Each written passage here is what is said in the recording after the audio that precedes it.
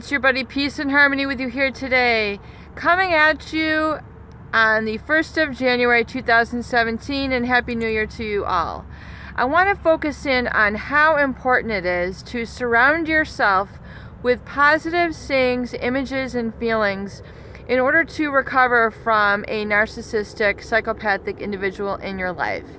It is so very important because these images, these words, surround and impact us on a very deep level, which is called the subconscious. The subconscious is if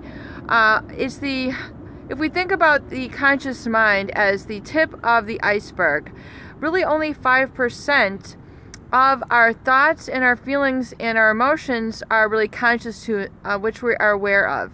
95% of that which is going on within the mind, body, and spirit of an individual is unconscious. And when we keep around the negative, toxic images, feelings, statements, people, artwork, music, sounds, vibrations, foods, they are all impacting us simultaneously on negative levels. So this goes to create toxicity, sludge, negative thoughts, negative relationships, fighting, combativeness. It creates a whole realm of negativity in your life. And the narcissist oftentimes thrives on the deception of negativity and overpowering others and using things like jealousy, envy, hate in pathological ways to disrupt you from your foundation in happiness. And remember, happiness is the fulfilling of your objectives. It's fulfilling of your purpose. It's fulfilling of you and your best self. So the goal of the recovery journal that we discuss here on the channel is so very important because it gives you a roadmap. It gives you a blueprint.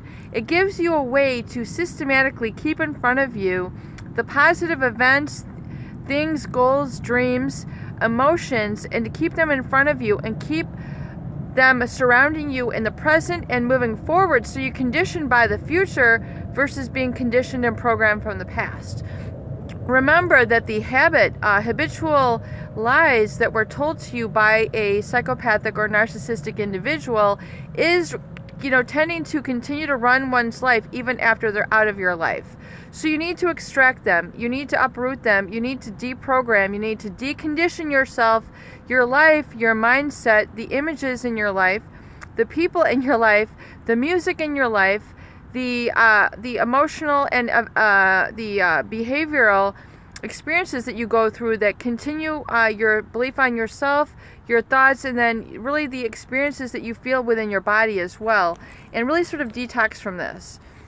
And this is a somewhat of a cold day, but I wanted to use this as a very refreshing day where the air is clean, all the germs are cleared out of the air, it's very fresh. It's a very important part of the season in the winter, which is, it's the time of beginning when things are essentially frozen and things are very still and very peaceful and very serene. So I want to use this opportunity to discuss really the various sections of the recovery journal so you can get these moving forward. And I do plan to have future videos. We're going to be celebrating the new year all this week, and I am going to be putting together some structured format for you to use in terms of written tools and organizing these and detailing them out for your use. But most importantly, I want you to get a couple things in hand. First is a calendar. I want you to get a day-to-day calendar that you can write on, that you can add events, that you can add sayings, that you can add pictures for yourself, that's big enough, I would say 8.5 by 11 in size, almost the size of like a mini laptop or what have you, that is dated and has, hours and time for you to plug in appointments and things of nature, because it's going to be very important for you to have a place to write down all the new events, places, things, and ongoings that you're going to be experiencing in the upcoming year. So I want you to get a calendar. The next thing I want you to do is get a thick journal, about yay big. A 5-subject notebook, something with a lot of paper. If you only get a skinny notebook, you're basically not going to be able to fill it up with your dreams. You're thinking too small. You're limiting yourself. You're curtailing yourself. So get yourself a big, hearty, healthy notebook that you can write out. a lot of these activities and exercises that we're going to be describing here in the Recovery Journal, because this is going to be something that you are creating, and it's for you and your eyes only. Then, and the next thing I want you to do is get a pen, get a favorite pen that you love to write to, that you love to write with. You don't want to have a shortage of pens. Pens are a wonderful tool because you can open up your thoughts, you can open up and jot down things that come to you, and you can have these displayed in front of you for your reference, because these things that you write out are the musings of your soul. These are the voices of the authentic self. Oftentimes this is the very part of you that has been shut down, shut out, made to be non-existent by the abusive individual. They have deluded you into feeling like, you couldn't do it. They didn't believe in you. You can't make it. You'll never overcome this addiction. You belong doing this and this for me, and controlling you through fear, guilt, obligation, all the fogs and things of that nature that the psychopathic and narcissistic manipulative people will have you hitherto believe, and you need to get in thinking for yourself now. It's very important for you to take control of your thoughts, take control of your behaviors, and take control of your emotions moving forward.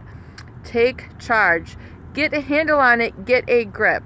Because the new year coming up is going to give you a ton of new experiences and eye-awakening aha moments. It's going to give you a deeper, richer experience of life, a sense of security and peace within you, but furthermore, it's going to keep you separate from the toxic people and the sort of backsliding, regressive ways that they are engaged in, while you're moving forward, plugging ahead in your life, and experiencing the people, events, and emotions that you want to do, be, and have moving forward.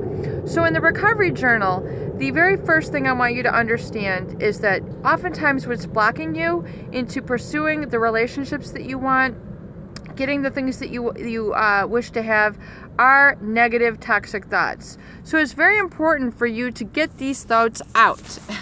I'm going to unplug here for a moment. Oh, wait. Maybe not. Okay, let me just get off my rumpus. Okay, sorry. Okay, there we go. Okay, so here we go. One of the most important things for you to do is to realize that negative thoughts, negative feelings tend to stagnate, and they tend to accumulate in the body, in the mind, and in the spirit. Toxic thoughts are, I'm not good enough, I need to pursue this and this guy, I need to spend hours following this girl, I need to become a detective and find out what's going on with this person, so I make sure that I still have them in my life. I need to, go and maintain these and these relationships so that I don't lose X, Y, and Z. These are all the myriad sort of escapades that the conscious mind will keep in touch and keep you stuck. Basically, it'll keep you running in your life. It's like a negative program. It's like a virus. Oh, sorry. There we go. I just have to get, it's a little cold out here. If you can't, we got a little bit of ice here in the background. 32 degrees or so. I got the layers on, so we're going to move forward, plugging forward here.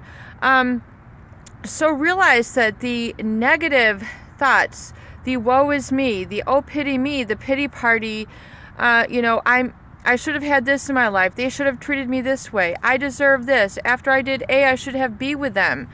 All these musings, these are all really these sort of negative churnings of the subconscious mind that are trying to keep you stuck.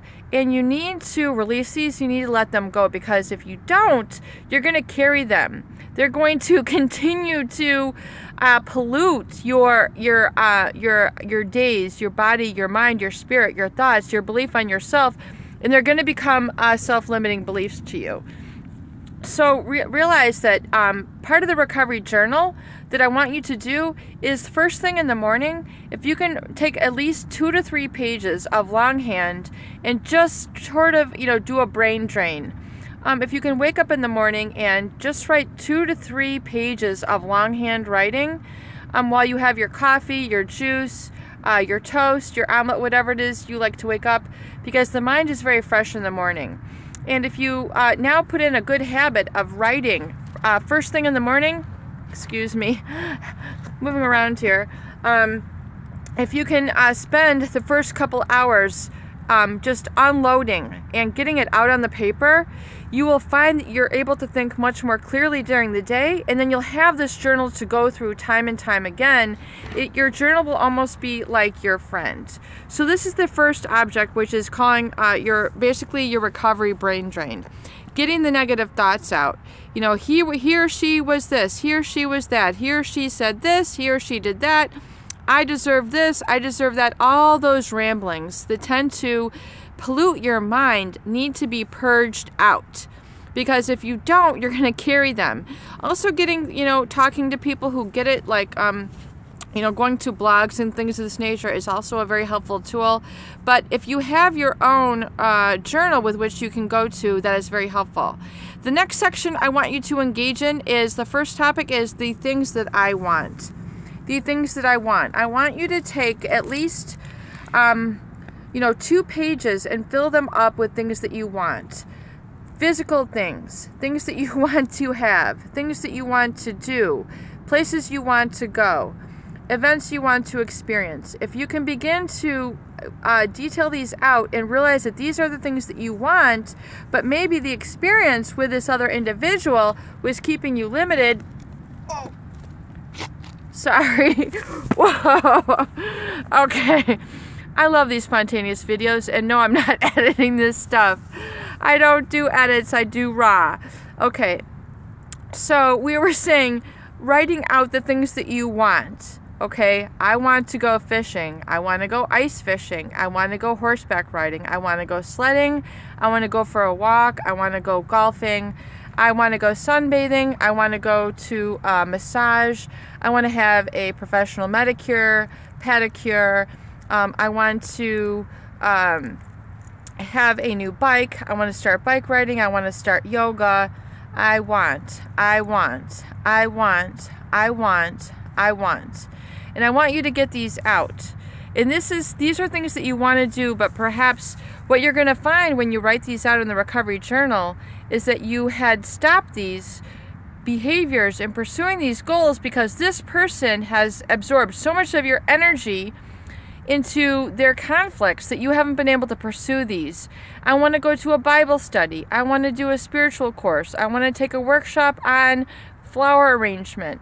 I want to start a painting class. I want to start a new musical instrument. I want to get into filmmaking. I want to get into scuba diving, snorkeling. I want to get into belly dancing. I want to get into Bikram yoga.